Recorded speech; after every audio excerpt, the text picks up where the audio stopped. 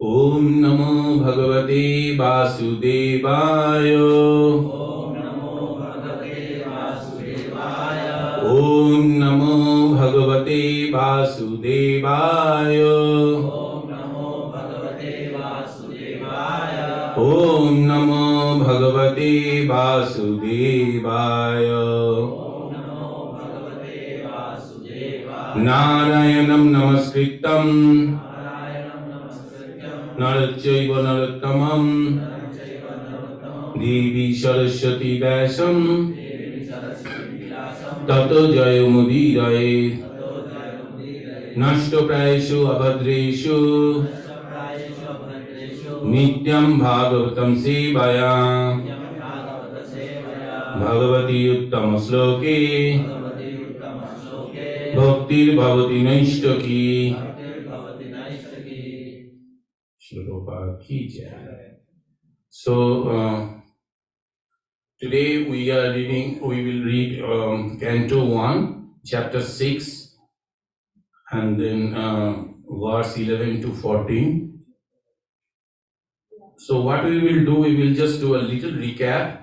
It will be good for someone who has not come for the previous classes, or someone wants to have a quick recap. Actually, I like it so that you understand the flow and then you go to that. And then we will discuss a little bit of 11 to 14. And at the end, we can little bit discuss of Advaita Acharya and Nityananda Prabhu. This week, 15th of February was Advaita Acharya Prabhu's appearance. We'll discuss a little bit who is he, and then Nityananda Prabhu's appearance is coming on 21st February, which is coming week, and we will discuss a little bit about that also. Okay, just give me 1 minute. Let me just pull up.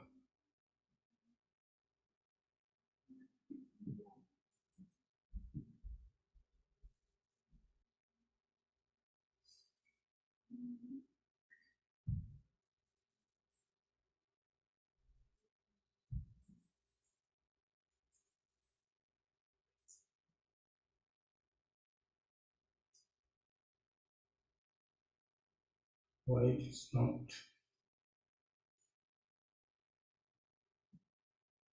Oh my God! Yeah, sorry, my bad.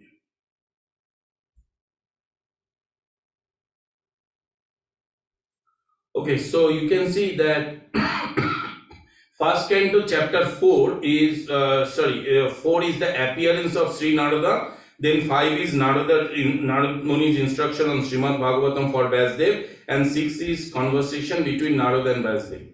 So in the 4th chapter, I'll just little touch base so that we understand the flow. So in the end of the 4th chapter, we see that Vasudev, who has compiled all the Vedas, Puran, Upanishad, he was not feeling happy. He was feeling despondent.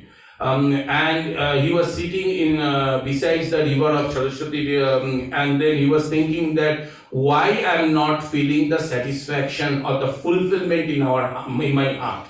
And at that point of time, Narad Muni, his spiritual master, appeared. That's how chapter 4 ends. So we see that even if we are little away from spiritual master, we should never think that spiritual master and me doesn't have any connection. It's not, the spirituality does not depend on the physical proximity, but it is actually at the subtle level, at the spiritual level. You are always taken care by the spiritual master. And a disciple should always think that spiritual master is always present with him. Prabhupada, multiple times he has quoted that one day, I remember my Guru Maharaj was serving to Prabhupada, and then he said that, oh Prabhupada, I wish that if I could be there with you when you reach to US and you are all alone, there was nobody, no disciple, you just reach and you have to kind of wandering into the US street. I wish if I could be there with you to serve you, help you, assist you. Prabhupada said, I was never alone. My Guru Maharaj is always, Bhaktisiddhanta Saraswati Thakur is always with me. So that is the mood disciple should always have. And Guru Maharaj, the spiritual master, also takes care. So we see that whenever Vasudev has got some sadness in his mind, not being able to fulfill so his mission, immediately Narad Muni appeared to guide him. So that is how first canto 4th chapter ends. And then so in the 5th chapters, it is a Narada's instruction. So Narad Muni, first of all, in that chapter, Narad Muni first of all praised Vasudev that you have done such a magnanimous job. Who can write so many Vedas volume, Upanishad, Puran, Vedanta Sutra? You have really done something. But the reason you are not feeling the bliss or the fulfillment in your heart, because you have not sufficiently glorified the object of Veda, the knower of Veda, the goal of Veda, and who is he? Krishna. Vedoisya sarvai ahomeva viddo vedanto kridveda vid evacha. So by studying all the Vedas, what do we need to understand? Who is Krishna? What is our relation? And what is the goal of our life? Right? And then you have not sufficiently glorified. And then there is a very beautiful two verse come in the fifth chapter, first and fifth chapter, and 10th verse, number 10 and number 11. So very wonderful point Narad Muni is pointing. Any literature which does not sufficiently glorify Supreme Personality of Godhead, no matter how beautifully it is composed, it is known as the pilgrimage of crows. This is, you might have heard, it is known as the pilgrimage of crows. And then the next verse he says, on the other hand, anything that is composed to describe the glories or pastimes of the name, fame, pastime, beauty of Supreme Personality of Godhead, no matter how incorrectly or ineffectively it has been composed, it is always sung by the sages and the pure devotees. So, meaning that you can well understand, I don't need to explain you. So, this is a two important point as they presented. So, Narad Muni presented, and then as he instructed Vyasdev, now you compile everything and give the summary. And as we know, the summary is Srimad Bhagavatam. Later on, Vyasdev, following the instruction of Narad Muni, compiled Srimad Bhagavatam, which is known as the Nigama Kalpataru Galitam Phalam. So it's basically the fruit of the tree, of the Kalpataru, of the desired tree. Just like a fruit is the most important part of a tree, similarly, all Vedas are summarized in a jeep format. It's called Srimad Bhagavatam. That's why in the ISKCON, we only read Bhagavad Gita. And once you understand the basic instruction of who am I, who is God, and what is the relation, they are advised to read Srimad Bhagavatam to develop the love of God. Now, at the end of the fifth chapter, Vyasdev was curious to know how Narad Muni becomes such a great devotee. So Narad Muni actually narrated his pastime. In the previous part, he was a son of a maidservant, and that maidservant, what happens during a rainy day of 4 months is called Chaturmasya. There are some sages and devotee came, and the maidservant and his son, who is actually previous birth of Narad Muni, served them, take their remnants, hear from them, and that's how Narad Muni developed the love of Godhead. So this is how the fifth chapter ended. And the sixth chapter, Vyasdev was more curious that once you get the spiritual initiation and the knowledge, what did you do? Now, interesting point is that at that point, Narad Muni's age was only 5 years. You see, there are many other devotees who actually got the spiritual enlightenment within the 5 years old. Can you name some? Prahlad Maharaj and also Dhruva Maharaj, right? So you see, Srimad Bhagavatam, entire many places, those pure devotees come, store of pure pastimes comes, within 5 years they get enlightened. So we say, right, that, oh, they are kids, let them have fun. It's okay to have the fun, but at least we parents' duty is to, our teachers and parents' duty is to help them for the spiritual inclination.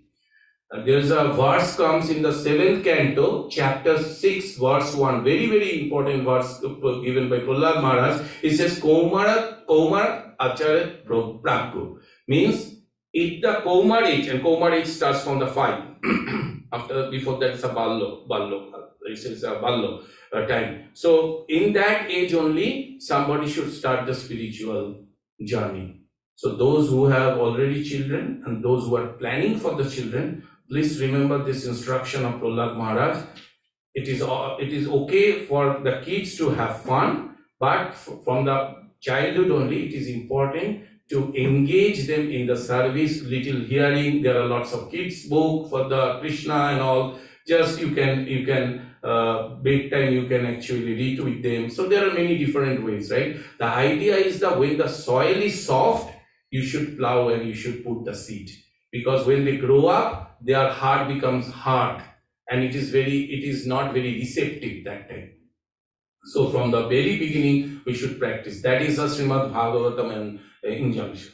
So anyway, so moving forward, what happens is that Narad, the sage is gone, and then Narad Muni explained that I was under the custody of my mother, because my mother has only one son, and I was bound with the affection. Therefore, I have no place to go. I was just spending time with the affection of the mother. And one night, what happens, that mother, and he is completely dependent on the mother, that Narad Muni at the 5 years, naturally. So one night, what happened, his mother went to milk the cow, and the one snake bites, and she died.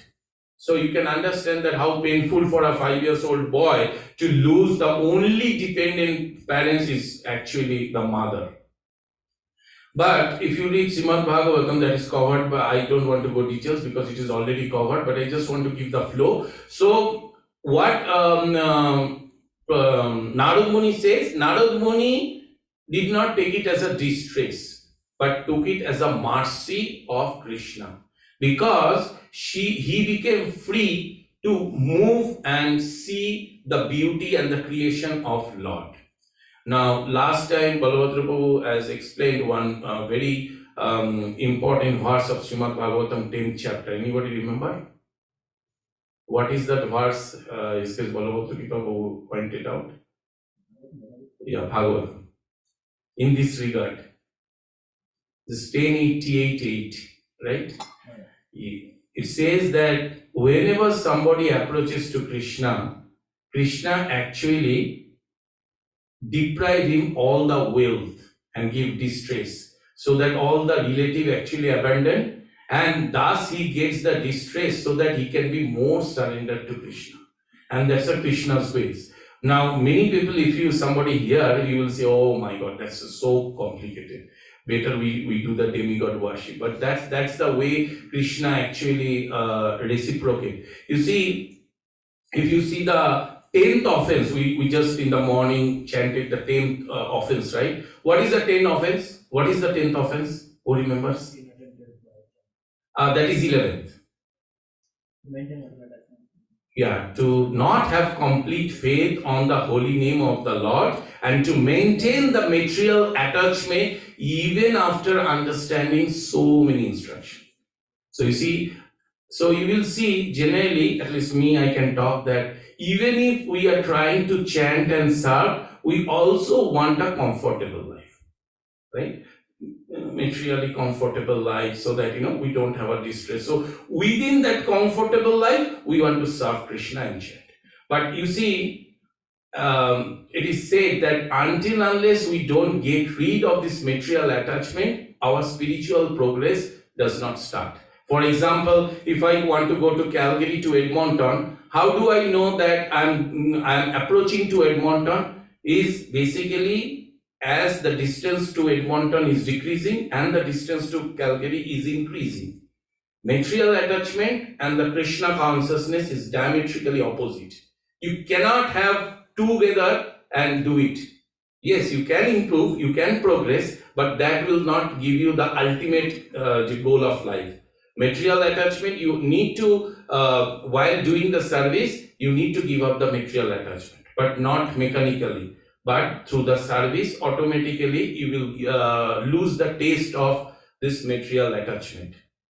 Therefore, what Krishna does is that Krishna understands the devotee has a problem to get out of this material attachment. Therefore, he gives the distress. And those who are pure devotee accept this as a mercy of Lord, just like Narad Muni did.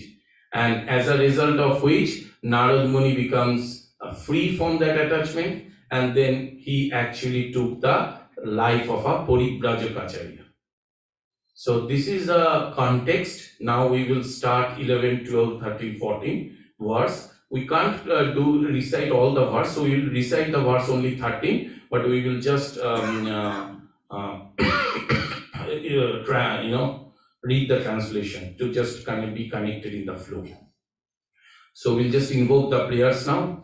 Om Jnana-timirandhasya Jnananjana Salakaya Chakshurunmilitam Jena Tasmai Sri Gurave Namaha.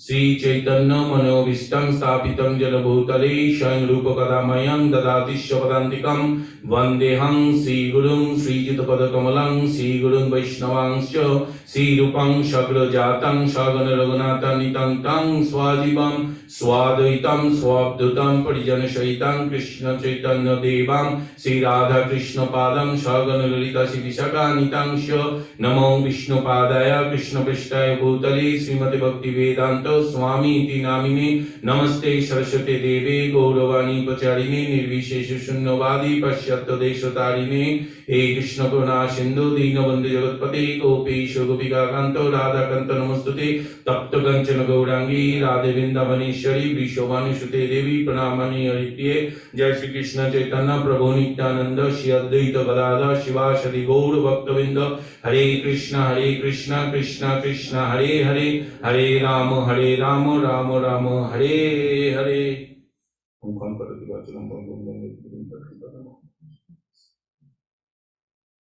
Okay, so we'll go to this today's theme that Narad Muni became Paribhajak Acharya. So it starts from the 11,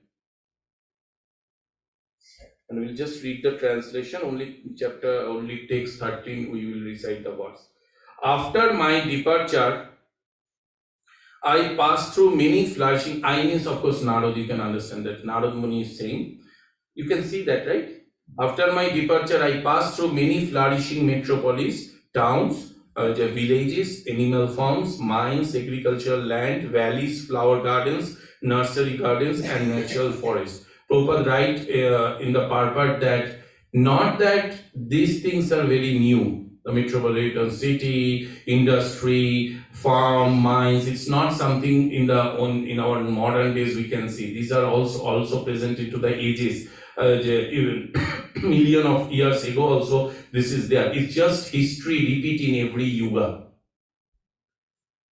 So then 12, I passed through hills and mountains full of reservoirs of various minerals like gold, silver, and copper, and through tracts of land with reservoirs of water filled with beautiful lotus flowers, fit for the denizens of heaven, and decorated with the bewildered bees and the singing birds. So nothing to explain. He's just moving and seeing and appreciating the creation of the Creator. If you see in the Bhagavad Gita 10th chapter, Krishna says, whatever you see the beautiful thing, actually understand that is the spark of my opulence. So one of the important fact of the devotee is to actually, whenever you see the beauty of the nature, to basically relate that, oh, that's so wonderful creation of the Supreme Creator. Okay, so we will read this verse 13. Nala Venu Sarastanva Kushaki Chaka Gabharam Eka Ivatiya Toaham Adraksham Vipanam Mahat Ghoram Prati Bhayakaram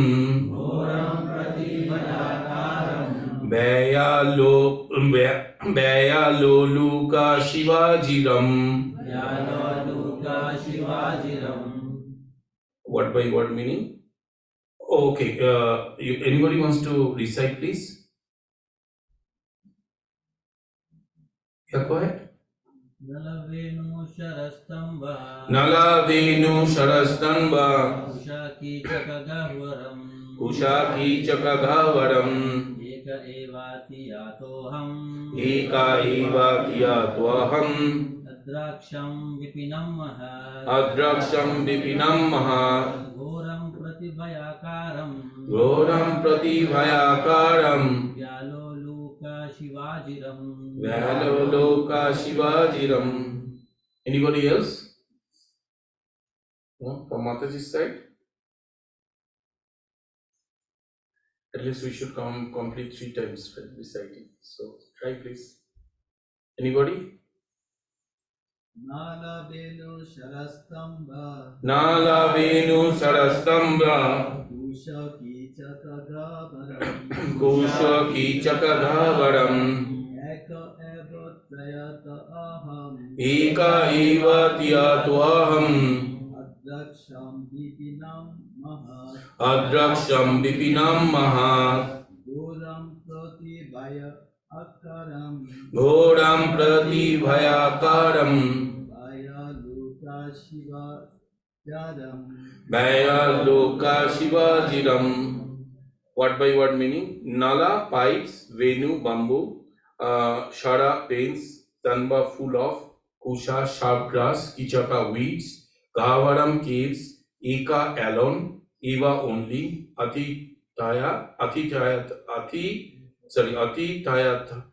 difficult to go through. Aham, I. Adraksham, visited. Dipinam, deep forest. Mahat, great. Ghoram, fearful. Pratibhayakaram, dangerously. Vala, snakes. Uluka, owls. Shiva, jackals.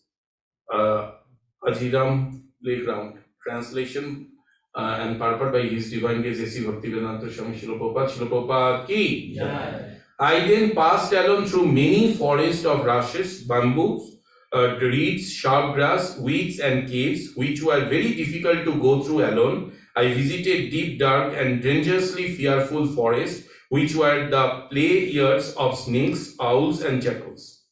Purport: it is the duty of a mendicant, Paribhajak Acharya, to experience all varieties of God's creation by traveling alone through all forest, hill, towns, village, etc., to gain the faith in God and strength of mind, as well as to enlighten the inhabitant with the message of God. So, actually, there are 4 types of sannyasis. Prabhupada elsewhere explained, is called Kutichak, Bahudak, Paribhajak Acharya, and Paramahamsa. Kutichak means somebody renunciate from the family, stay out of the family, but take all the foods and the necessities delivered from the family. So they don't stay with the family, they stay outside, but they take the necessities from the family. And another step is, another advancement is Bahudak, which is they don't rely on the family, but they become bigger. So they become Madhukari. So they goes door to door, bakes some food, and with that, whatever he collected, they actually eat. And they live a very simple life. This is called Bahudak. More advancement of that is called Paribrajak Acharya. Paribrajak means wandering, means roaming around. And Acharya means who actually lives with setting the example. Acharya means who actually lives with his example. His life is an example. He teaches by the example of his own life. He basically preaches the culture of devotion by his own life. It's called Paribrajak Acharya, like Prabhupada, Srila Prabhupada is a Paribrajak Acharya. And then Paramahamsa is another advancement. Paramhamsa means basically Rajhamsa, which is called swan, right? Swan, if you see the swan, they have a one God-gifted quality. If you just mix the milk and the water, they will just take the milk and they will leave the water. Nobody can do that. Swan can do that. So similarly, they are called Paramahamsa because in an advanced stage, because they can actually differentiate the material thing and the spiritual thing. So even if it is mingled, they can only extract the spiritual essence, leaving the material essence apart. Okay, so that is why we call them Paramhamsa. It's a very, very advanced stage. In Vrindavan, if you see the Vrindavan Goswamis, basically we call them Goswamis. Go means the senses, and Swami means the who actually owns, who controls the senses. So they are the complete controller of the senses. So they are actually in the Paramahamsa level. If you look in our after the Mangalarati and all, we say Om Vishnupad Paramahamsa Paribrajak Ashtottara Shata His Divine Grace A.C. Bhakti Vedanta Swami Srila Prabhupada Ki Jai. So how many of you understand fully the meaning? So let me, Om Vishnupad means that who has surrendered into the Vishnu. Om Vishnupad Paramhamsa. Paramhamsa means, we just explained, Paramhamsa. And Paribrajak because he actually, Srila Prabhupada traveled all over the world to preach the Krishna consciousness. Ashtottara Shata means 108 times within the Dandavat to His Divine Grace A.C. Bhakti Vedanta Swami Srila Prabhupada.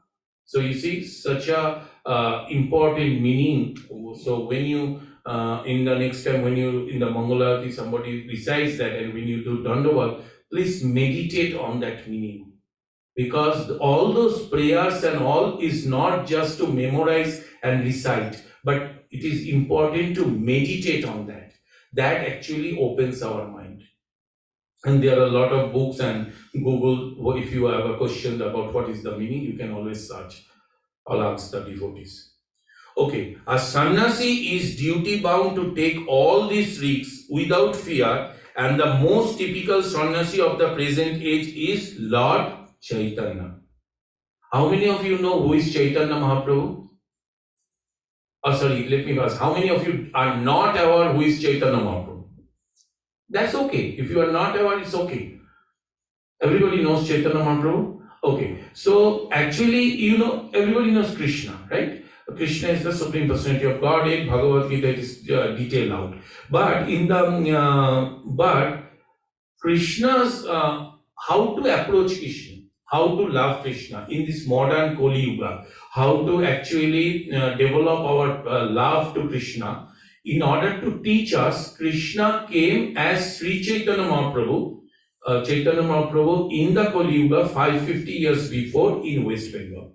His name is Chaitanya Mahaprabhu. If you can see, there are two personalities, small deities raising their hand. You can see that. They are called Chaitanya Mahaprabhu, who is the left hand side from this way, and then right hand side called Nityananda Prabhu. Chaitanya Mahaprabhu in the scripture of Srimad Bhagavatam, it is explained Chaitanya Mahaprabhu is non-different than Krishna. Krishna Varna Trisha Krishna Shangopangosta Pashrata Sankirtan Jaggai Pray Jajanti Sumedash 11.5.32. It says Krishna will come in a Krishna Varnam, that is in the molten golden form, golden color, and he will actually teach us. He will not come as a god, he will come as a devotee of God. But he is God, but he came in the as a devotee of God to teach us how to develop the devotion to Krishna. And he actually propagated this Hare Krishna Mahamantra. He did not invent or start it. It is already there in the Kalishantara Upanishad. He just propagated that in Kali Yuga, this is the best way. Because not everybody can come to temple. We have work, we have busy. So how we can actually practice the Krishna bhakti or devotion is by chanting the holy name and hearing about Krishna. That is his way of teaching. And we are following that teaching. ISKCON is actually Gauriya Vaishnava, is coming from Chaitanya Mahaprabhu. And his right hand side is Nityananda Prabhu, whose appearance is coming on the next week, is actually none other than Balaram. You know Balaram, right? Krishna's first expansion. So he is Balaram. So here it says that Lord Chaitanya is the greatest sannyasi in Kali Yuga who traveled in the same manner through the central Indian jungle, enlightening even the tigers, bears, snakes, deer, elephant, and many other jungle animals. Now this is very interesting, right? Well, when somebody going to go to forest, they will be scared. The real sannyasi, not only they are scared, but Chaitanya Mahaprabhu exhibited a magnanimous pastime that by chant he made all the tigers, bears, elephant to dance and chant. Now somebody may say, come on, it's too much. Come on, how is that possible? But you have to understand that this is Krishna, Supreme Personality of Godhead. Supreme Personality of Godhead is lifting the Govardhan hill in the smallest finger of the left hand. We can't even lift this laptop for 7 minutes. He actually lifted the full mountain in 7 days, 7 nights. So Krishna is the creator of billion of universe. And same Krishna is present in every living entities as a Paramatma. So if he can guide us, why he can't guide the living entities? When I remember I was in Honduras, and then for some software project, it is in Latin America, those who don't know where is Honduras. So there was a Spanish guy, he became my friend, and a little, and he's actually my client side. He's my client, and he's little religious, spiritual, you can say. Of course, he's a Christian, and he's becomes a little curious about to know the science of soul. And I gave some Prabhupada's book, so he liked it, he read it, and he said he appreciated the fact. But he was saying about, we are talking of the vegetarianism, and then he said, come on, don't tell me that animal also has soul. It is too much for us to digest.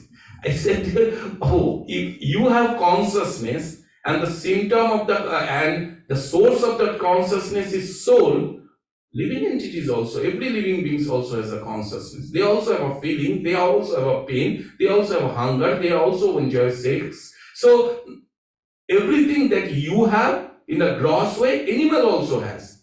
So if your consciousness, source of consciousness is soul, why is it not logical to think that living entities also has a soul? Even the plant also has a soul. Because without the soul, there is no consciousness. The consciousness is a symptom of the soul. Whenever the soul goes away, the body is dead. Everything is there, but the body is dead. Because the soul is not present. Everything is present. And interestingly, not only everything is present, the organ you can actually transplant if it is not accident or not damaged or not diseased. When you go to the driving license, they will ask, right, do you want to register for the organ donation? You might have seen, right? What happens if you die in a road? Your soul left, so you are dead, but your organs can be used. Liver or kidney can be used in heart, can be used in other places. So, which means that the organ is not dead, but still for some time, of course, slowly the blood will coagulate. We all know those. Then it will die. But for some time, it is still active. But it is still active in the dormant stage. So it is not dead. But still we say we are dead. Why? Because something is missing. What is missing? Our Bhagavad Gita says that is soul. And the same thing, because of the soul's presence, consciousness is present. And because if that is the case, then every living entity is the same thing. What's the difference? Why not that it can't have soul? And if there is a soul, Shetashwar Upanishad says there is a super soul. And who is Krishna? If Krishna can guide us, why Krishna can't guide us within any living entities? Of course, we can't imitate, but Krishna can do this wonder. Because Krishna is present inside every living entities. That's what Chaitanya Mahaprabhu exhibited. Chaitanya Mahaprabhu actually made everyone to dance. So that's one of the important pastimes. In the age of Kali, sannyasi is forbidden. Sannyas is forbidden.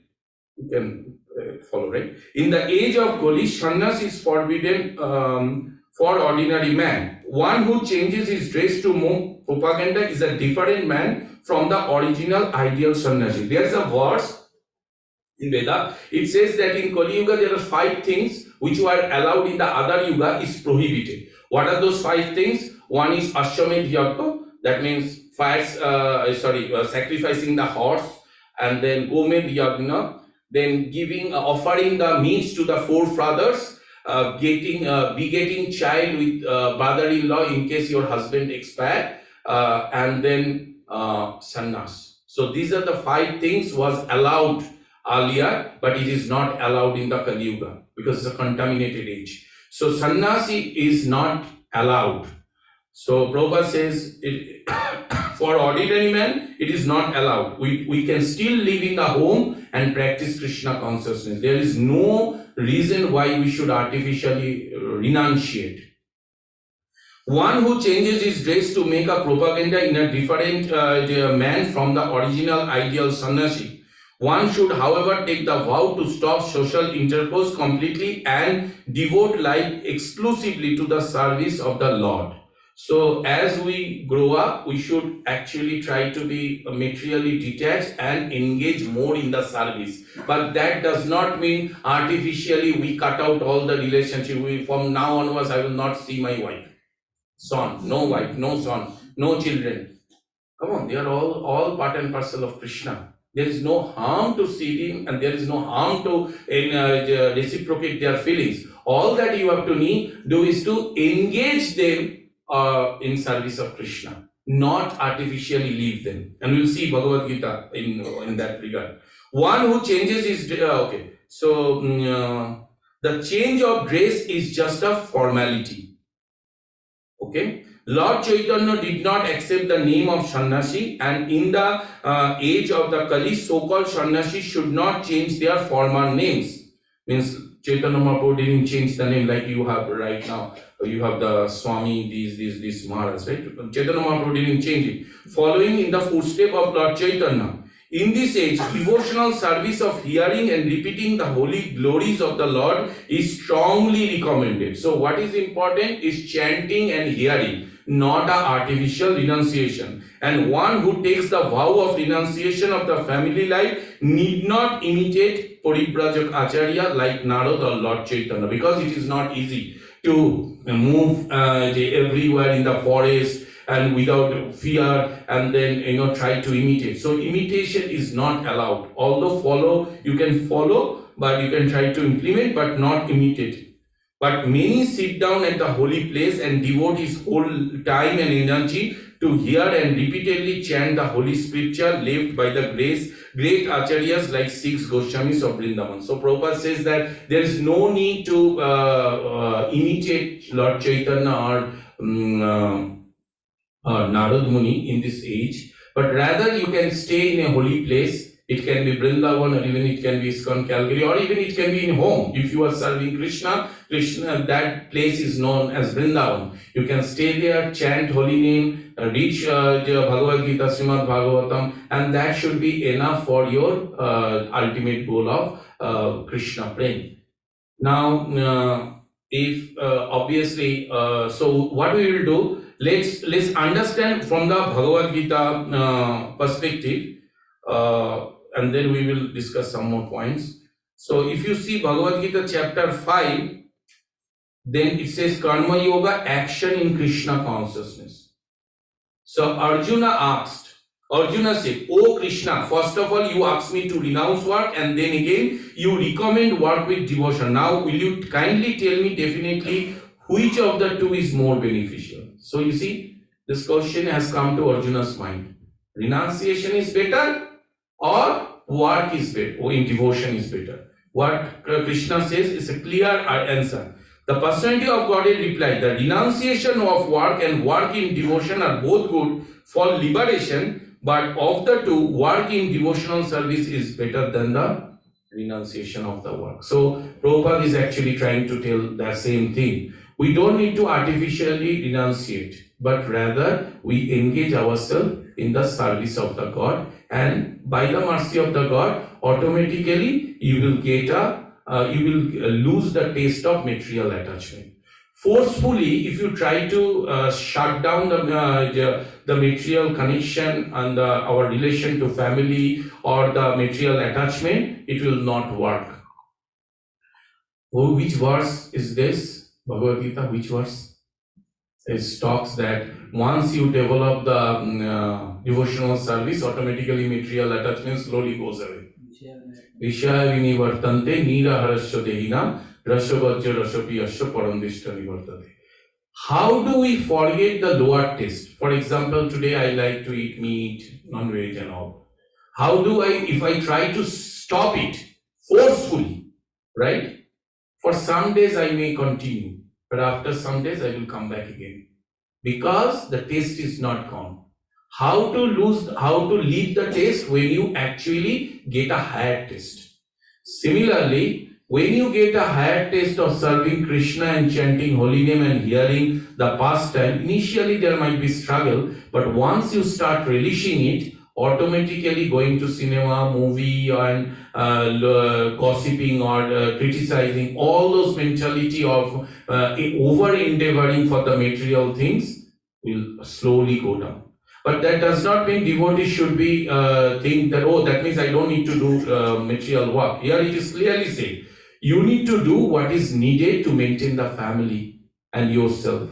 But most important is that develop the service attitude to Krishna so that this over dependency and endeavoring of the material things will slowly go down. Just like a higher taste, with a higher taste, you will forget the lower taste.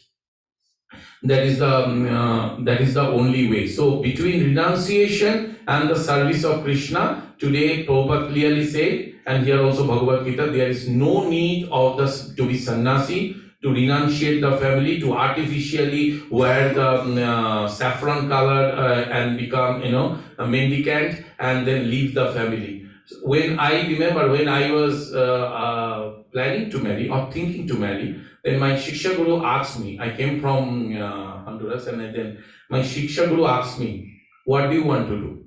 You want to marry or you want to live a life, in service of Krishna, being a brahmachari, right? Then I said that I marry. He said that think twice. If you marry, then you can't leave. You are voluntarily taking the responsibility of a lady and of course your future children. You cannot artificially leave the ashram and pretend like that you are a mendicant. Now 50 years, enough enjoyment done. Now I thank you very much, I leave. No, it's not that. If you have taken the duty, so before taking the responsibility, those who are bachelors, think of what you want to do in your life. If you are ready to take the responsibility, then only you get to in the ashram. But it's not mandatory that in the, you need to renunciate, as it is clearly called out. Even in the family, staying in the family, you can perfect in Krishna consciousness. We can see Nityananda Prabhu, right? He is a son, he is a Grihastha. Then we see Sarvabhauma Bhattacharya, Advaita Acharya. Everybody is a Grihastha. We see in the ISKCON, His Grace Vaisheshika Prabhu, His Holiness Kurta Dasodikari Maharaj. So everybody is a Grihastha, but they can actually excel. Because Krishna consciousness is not limited to a particular condition, particular stage, particular ashram, particular caste, particular country, particular religion, particular society. No, that's why we call it international society. It is international because it is applicable to all. It is a society where everybody is there. Grihastha, Brahmachari, Sannyasi, whether it's Kshatriya, Vaishya, Shudra, all the categories, all the people, Krishna consciousness is open to all.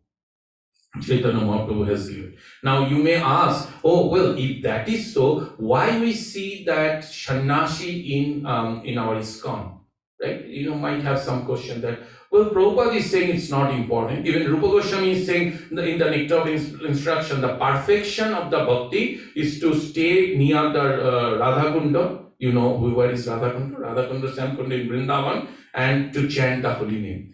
Then why we see so many Paribrajaka means traveling monk, sannyasis who are traveling all over world. This is for preaching. Actually, what happened after Chaitanya Mahaprabhu, the Shara Goswami and all, they used to stay in Vrindavan and pray or preach. Now, but what happened because of the Sahajiya, some of the groups came. This is just a history of our Gauriya Vaishnava. Some Sahajiya came. They used to imitate Krishna. Some of them used to decorate male, but they used to decorate themselves like a gopi. Some of them used to dance with the gopis, and then they.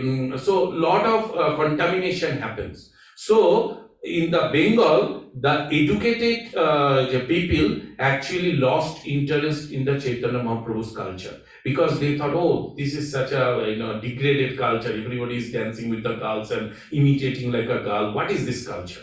Chaitanya Mahaprabhu didn't say that. Chaitanya Mahaprabhu himself was Krishna. He was in the mood of Radharani, but he never taught that you become mood of Radharani. He said that you in the servant mood, you serve. But some people become over smart and then took this initiative. Therefore, this educated film society moved to the other society, other spiritual organization, or I would say religious organization like Ramakrishna Mission, Bharat Sevashram. They are more into karma yoga. So this Chaitanya Mahaprabhu's culture, Vivekananda Ramakrishna Mission become very famous in the Bengal. But Chaitanya Mahaprabhu's culture actually getting lost or degraded. That is the time when Bhaktivinoda Thakur came. Now, it's not that there are no Paramahansa. There are still Paramahansa, like Jagannath Das Bharati Maharaj, Gaur Kishore Das Bharati Maharaj. There are a lot of Paramahansa, but they live in their very secluded place. They're doing chanting. They don't come out and preach. But Bhaktivinoda Thakur, who is a magistrate in the Puri, he actually started reviving the Chaitanya Mahaprabhu's original teaching. His son, so he spread it in Bengal.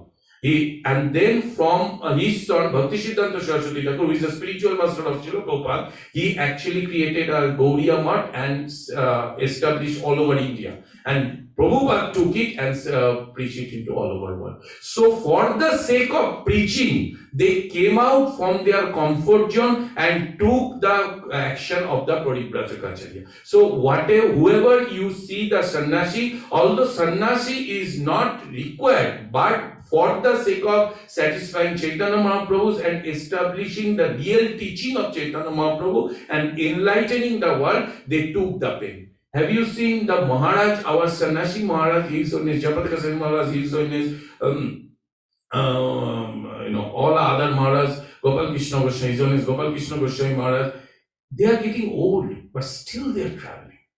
They even get difficulty, but still they are traveling for the sake of the fallen people.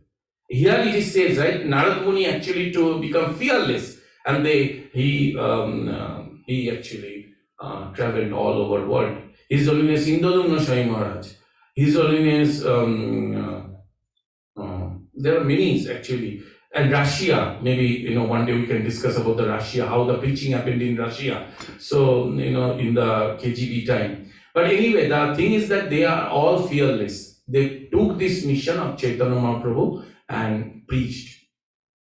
Now, since this is the sum and summary of that topic, but since the topic came preaching, let's little bit spend time. What is the meaning of preaching? Anything? I know you guys are preaching, you're going in the Sankirtan, doing the university preaching, a lot of things are happening, all we know. But what is your understanding of preaching? Sorry? Giving Krishna. Like, it says, Jano Teno Prokareno Mono Krishna Nivisha. Somehow or other, bring living entities closer to Krishna. Yes, very good. Any other thought? Yes. It's like after there's a glass and you fill it, after it fills, it flows out. So if it's Krishna praying, it finally flows out so that it goes into. Very nice. So once it's like I always say that if you have $1 billion and $1 trillion, you can always spend, right? But if your heart is empty, you can't. But when your heart becomes connected with Krishna and you're filled up with Krishna prem, it overflows naturally as a symptom of your compassion. Any other thought? Sharing the knowledge that mentioned in Shastra. Yes, sharing the knowledge to enlightening them to come out from the ignorance. Yes. Other thing, other point, other thought. Why? What is preaching means? I will. Any other one? Any other? Bishop Prabhu? Okay. So time is short, so we'll go fast. So I will give the perspective that my Guru Maharaj gave. And I liked it, of course, and that's why I'm sharing. So he said, preaching means caring. Because we care, that's why we share. We share prasadam, we share holy name, we share books, knowledge. But question may come, why do we care? Because we love. And why do we love? Because we know the relationship of every living entities with God. Mahamai Vangsha Jivaloke Jiva Bhuta Sanatana. All the living entities, not only human beings, all the living entities are the part and parcel of Krishna. Naturally, we fall into the universal brotherhood. There's a saying, let's say, that universal brotherhood cannot be established without establishing the universal fatherhood. We are trying to artificially create a universal brotherhood. But until unless there's a linkage of universal fatherhood, what is the way to link the universal fatherhood? So, preaching means caring. And we care because we love, and we love because we know the relationship.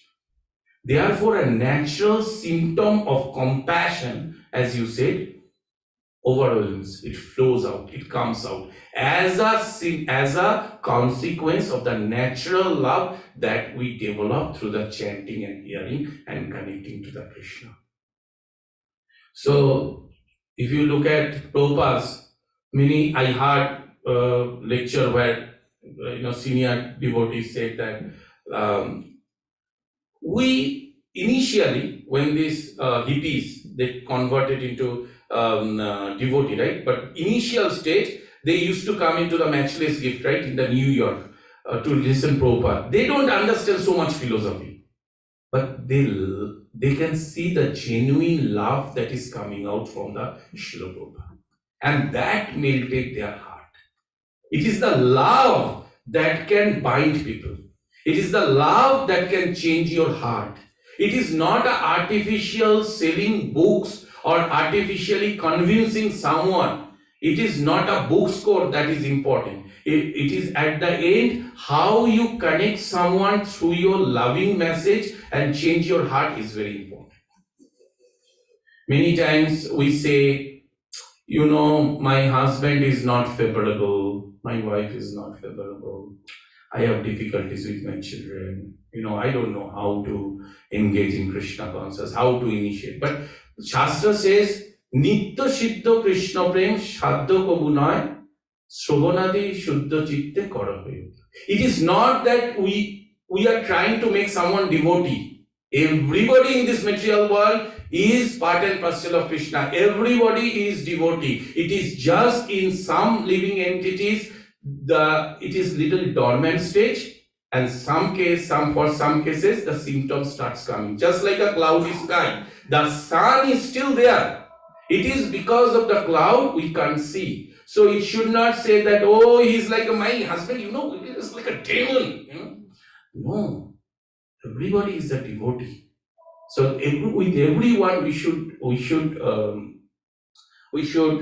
interact with the love and compassion, because everybody is a part and parcel of Krishna. It's just a matter of time, either in this life or next life.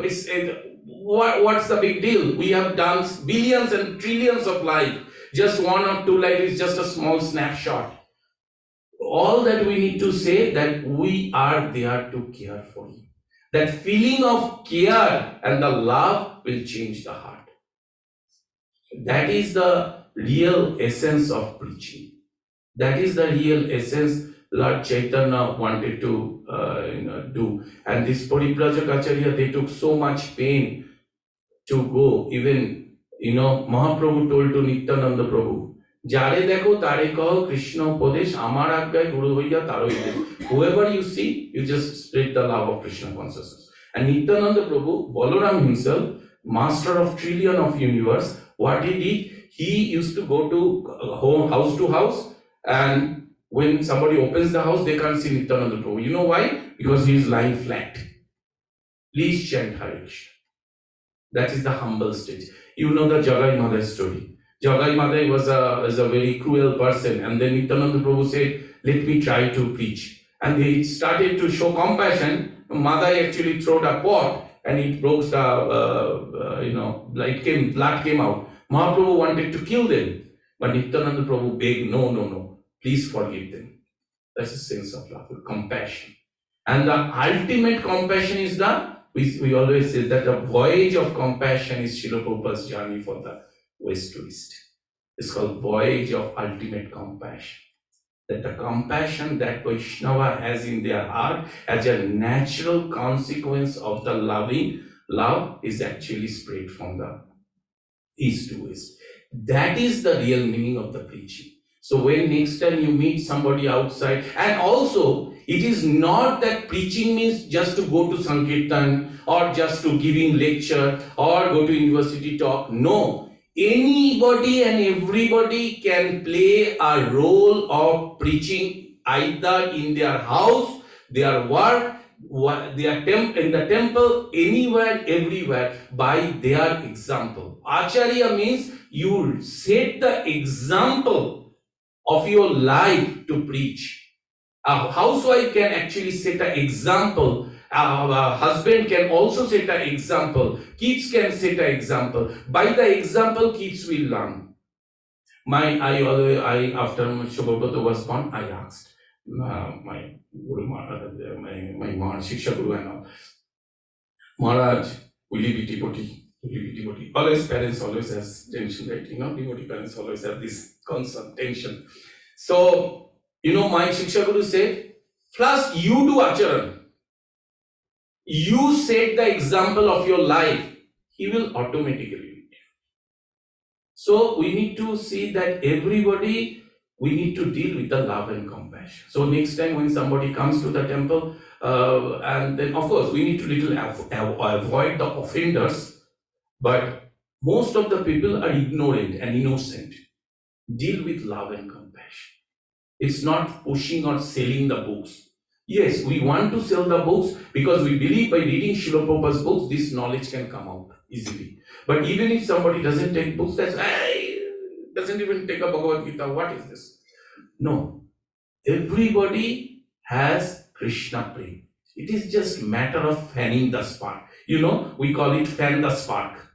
Vaisheshika Prabhu used to say, our duty is to fan the spark. What happens if you fan the spark? The spark becomes big fire. Krishna consciousness is there in everyone's heart. We just need to be tolerant, compassionate, give love and appreciation to just fan the spark. It's a matter of time it will come to. You don't do it. That's a Chaitanya Mahaprabhu and Srila Prabhupada's teaching. So, now, do we have 10 minutes? Is it okay to borrow 10 minutes from your honoring Prasadam time? Sorry for that. I could not finish it. I don't know. Little went into the flow. Anyway, so I will just touch base that. Yes. You are asking the Bhagavatam, Srimad Bhagavatam, or this Bhagavad Gita one? Whatever that is. Oh, okay. Sorry. Oh, okay. So this is first canto, chapter 6, verse 13. 1.6.13. Chapter 6, verse 13. It's called 1.6.13. It's Veda based we are reading. If you know that Veda based, this is from Srimad Bhagavatam, English translation online available. Just go to the Google and say SB space 1.6.13. What was on SB? 1.6.13. And you get the link, you open it, you will get it there. Veda based link. Thank you very much. Okay, so little bit I will just talk about Advaita Acharya. Now let me, I will just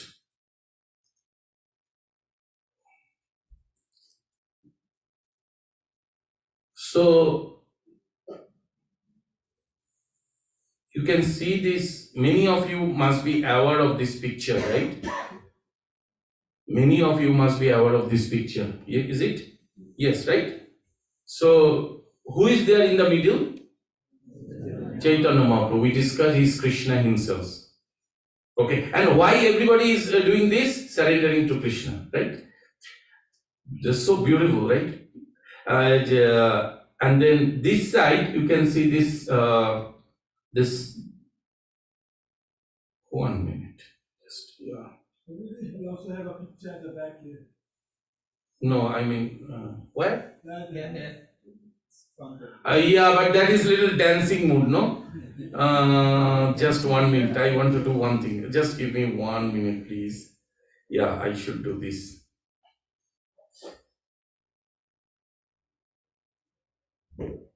So you can see the middle is Chaitanya Mahaprabhu. The blue dhoti that is in from our side, it is left hand side, that is Nityananda Prabhu, who is Balaram, whose appearance is coming in the next week. And then this one is Advaita Acharya Prabhu, whose appearance just went 2 days before, 15th, who is actually Mahavishnu. And then in other side, this is Gadadhar, who is Radharani's incarnation, and then Radharani herself. And then this is Shivash Pandit, which is a Narad Muni. So this is the Kali Yuga avatar.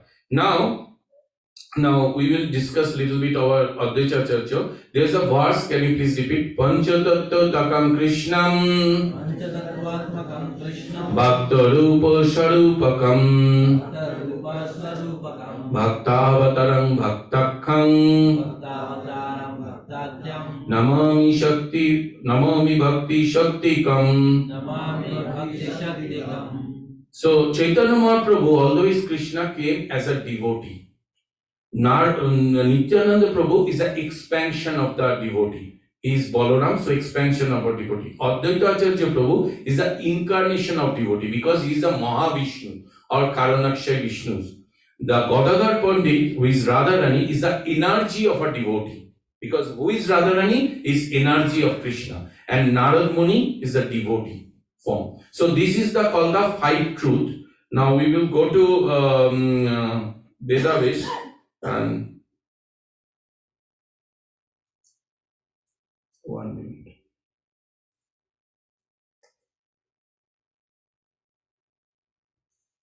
Why it is not loading?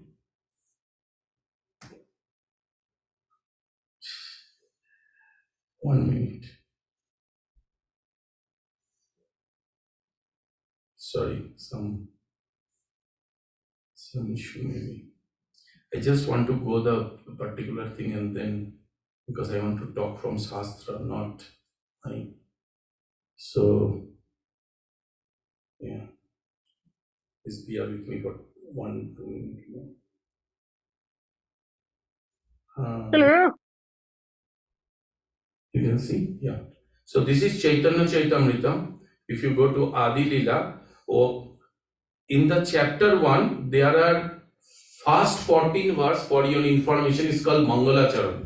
First verse is for spiritual master, then 5 verse is for Chaitanya Mahaprabhu, then Nityananda Prabhu 5 verse, then 2 verses for Advaita Acharya, and last verse is for Panchatattva. Those who are really interested to know the Panchatattva, and this is a good time because Mahaprabhu's birthday is coming, please go through the first 14 verse, but we will go to the Advaita Acharya Prabhu's verse. This is 12 and 13. So please repeat after me. Mahavishnu Jagatkarta Mayaya Srijati Ada Tasya Avatara Evayam Advaita Acharya Ishwaraha. Lord Advaita Acharya is the incarnation of Mahavishnu. Who is Mahavishnu? Is a Karanakshay Vishnu. From there all the universe came. Krishna did not create the universe directly. Krishna's incarnation is Mahavishnu, Karanakshay Vishnu, and from there all the universe, not only this universe, but millions of universe came out, whose main function is to create cosmic world through the action of Maya. Okay? Then, Advaitam Hari Advaitat Acharayam Bhakti Shamsvanat Bhakta Avataram Ishamtam Advaita Acharyam Asraye. Because he is non-different from Hari, the Supreme Lord, he is called Advaita. Advaita Acharya has 2 words. One is Advaita, one is Acharya. Advaita means non-dual. Dvaita means dual. Right? Like Bhagavad Gita is a duality. What? Soul, supreme. 2 dual substance. Advaita means non-dual. Why he is called Advaita? Because he is non-different from Hari. Because he is Mahavishnu. Why he is called Acharya? Because he lives by the example. we are just talking about the Acharya, right? Paribrajak Acharya leads by the example. We are encouraging everybody to lead by the example. So everybody of you, by the mercy of Srila Prabhupada, can be a Acharya. Of course, not in level of Advaita Acharya, but Acharya by your own example in your family. And because he propagates the cult of devotion, he is called Acharya. He is the Lord and the incarnation of the Lord's devotee. Therefore, I take shelter of him. So this is the two verse. Now, Advaita Acharya, why he is so important is that actually Advaita Acharya came first and he saw the Kali Yuga degradation and he understood it is only Krishna who can actually eliminate all those misconceptions and can teach us the devotional cult. So every evening what he used to do, he used to take the Ganga Jal and with the Tulasi he used to worship the Saligram Sila, and with a loud voice he used to say Hari Bol, and he used to cry and beg Krishna for the appearance. That is why Krishna came as Chaitanya. That is one of the reasons why Krishna came as Chaitanya Mahaprabhu, because of the sincere request of his devotee Advaita Acharya. So that's why we are eternally indebted to Advaita Acharya, that because of his mercy and because of his cry, Chaitanya Mahaprabhu came, and because of Chaitanya Mahaprabhu, today Srila Prabhupada established ISKCON, and because of ISKCON, we are here discussing Krishna Katha sitting in Calgary, far away from Vrindavan, but still discussing the most confidential secret of Krishna Prema. It is only possible starting from Advaita Acharya, Nityananda Prabhu, Chaitanya Mahaprabhu, Srila Prabhupada. And Nityananda Prabhu, I don't want to discuss more. Nityananda Prabhu is actually Balaram. Without Nityananda Prabhu's mercy, without Advaita Acharya Prabhu's mercy, you can't get Chaitanya Nitai. And means Mahaprabhu and Nityananda Prabhu's. And without Nityananda Prabhu's mercy, you cannot get Mahaprabhu. That's a sum and substance. We can discuss further in many other subsequent calls. Its time is over. I just want to say thank you very much for listening and bearing me for 1 hour. Hare Krishna. Everybody, anybody has any reflection, comments, question or clarification, please. We have 2 minutes. Anybody wants to share their reflection and some kind, something that strike you or something you liked or something you didn't like, or you have some question? I will try if I can answer something. Anybody? Yes. We talk about the importance of hearing. We are also touched. So when we chant, we wanted to hear.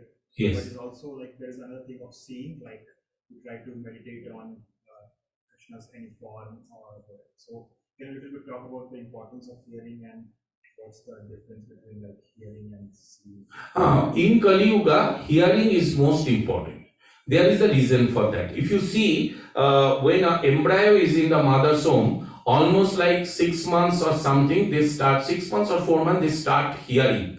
Hearing is the first organ that becomes active even in the embryo form, even in the mother's womb. And hearing is the last organ that goes away. So when you are like somebody is in death bench, you will see that we do some chanting or we do some kirtan or we read Bhagavad Gita or something we do. Even Christian read some Bible. Why? Because even if all the other seeing and all the other things becomes inactive, hearing is the last stage. Up to the last stage, hearing becomes active. Therefore, in the Kali Yuga, this is a science I talk. So therefore, in the Kali Yuga, much emphasis is given on the hearing. Okay, sometimes seeing is also important, but seeing you may not understand always that he is Krishna. In the Kali Yuga, Namnamokari Bahudani Sarva Shaktis Tatra Pitaniyamita Smaranikalavaha. We chant the Sikshashtama. That means Krishna's name and Krishna is non-different. The power of the Krishnas, everything is given in the holy name. So much emphasis in the Kali Yuga has been given in the name. So when we chant, it is also hearing, because when we chant, we also hear, and then it's also hearing. Also hearing means hearing the pastime of Krishna. Now, seeing is also important, because while seeing the deity, you appreciate, because we are in the mundane stage, we don't have that much of taste. deity's form is important, glorifying, beautifying the deity, coming here, seeing is important. But more than seeing, because what you might not realize that you may think that this is Krishna, but you do not have the complete conviction that is Krishna, but you will say that it's a Vigraha, it's a deity or statue or Vigraha, but Krishna is somehow, this Vigraha represents Krishna. Many people has many different kind of understanding. Oh, this is a statue. Some people don't know. Some people little advanced, they say, oh, it's a Vigraha, but it represents Krishna. But actual Krishna is there. So we do not have the understanding, this is nothing but the actual Krishna. Why? Because we have some mental covering, ignorance. That ignorance we need to remove by the chanting of the holy name. And when you chant the holy name, then on here the pastime, this removes the ignorance. And by removing the ignorance, you can actually experience this is none other than Krishna. So that realization will come only when this ignorance is removed. So in the Kali Yuga, therefore it is much emphasis has been given. And also it is not always possible to come here and see, sometimes, I asked many experienced devotee and the senior devotees, is it okay that while chanting I will start meditating some Krishna's form, some kind of, or maybe picture I can keep it. So they said, it might be helpful, but just only concentrate holy name of Krishna. That is the answer. Because holy name of Krishna is everything. Everything. It has got every power. We should have a strong faith, holy name, and our spiritual master. It's like a railway track, two side-by-side railway track. It's both are important.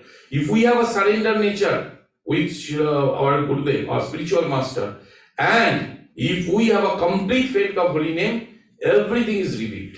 Krishna will come on your tongue by himself. You don't need to go. Krishna will come. So that is the understanding of the Shastra, and we commented in Kali Yuga. But as you know, we like to create a beautiful garland, so nice, we appreciate. This is also recommended because Mahaprabhu has given 5 limbs.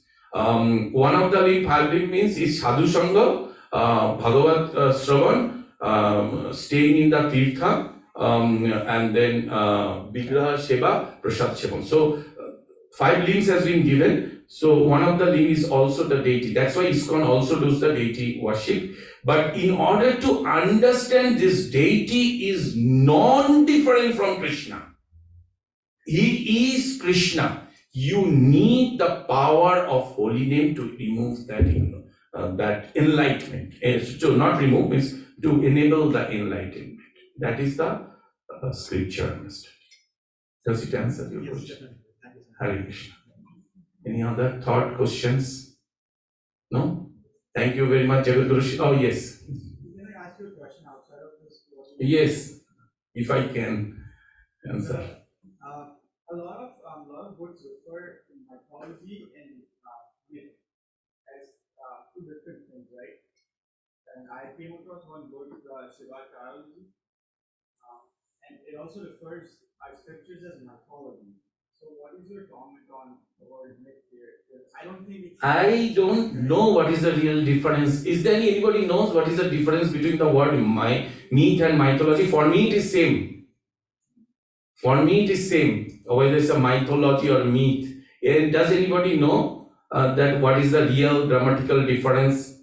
This mythology word is basically used for historical knowledge we get in the scriptures. Okay. Ramayana and Mahabharata. Okay. They call it mythology. Okay. And myth is like a Rumor kind of. So myth is some okay, got it. Yeah, you got the answer between myth and myth. But our thing is, no, it's neither mythology nor myth. It is actually the history, and that is given by the Vasudev. Now, how we know that this is not a mythology? For example, we can argue who is my father. Right? I can have a way to do a DNA test. Prabhupada give example that we can go on doing DNA test, but trillion and trillion of people, can you find your father by doing the DNA test? Is it practically possible? What is the best way to do that? to ask your mother. Who knows who is my father other than my mother? Of course, Krishna knows everything, but you can't ask Krishna. So, the best way to ask mother. Veda is our mother. And if Veda proclaims Krishna is our father, we accept it. Now you can keep on arguing, just like keep on arguing, oh, I am bright, he is black. No, he can't be my father. No, you can keep on arguing like that. You can keep on doing the DNA test. But that's not going to give you the solution. Because there are trillion and trillion of people. So because this is written by the oppo ratio, this Veda is written by the oppo ratio. Now there is no direct way of proving it, right? That's why Krishna consciousness, there are 9 stages, and the first stage is called Shraddha or faith. Unless you do not have a faith, it will not start. Once you have faith, then you will start. Then you will, like if I say, Rasgulla is very sweet, you know, Rasgulla is, oh wow, such a sweet thing. Without tasting, you will understand. I may tell you a billion times, it's so sweet, so sweet. You will not understand the sweetness unless you taste it. So we invite everybody, please come and join and chant Hare Krishna. You yourself will be convinced these are not my thoughts. Hare Krishna. Thank you very much. All glories to Srila Prabhupada. Hare Krishna. Krishna Padaya Krishna Vishaya Bhutale Srimad Bhakti Vedanta Samiti Namine Namaste Saraswati Devi Gauravani Pujarini Visheshan Navadi Paschata Deshatayini Srila Prabhupada Ki Jai Anantaguri Krishna Binda Ki Jai Hare Krishna.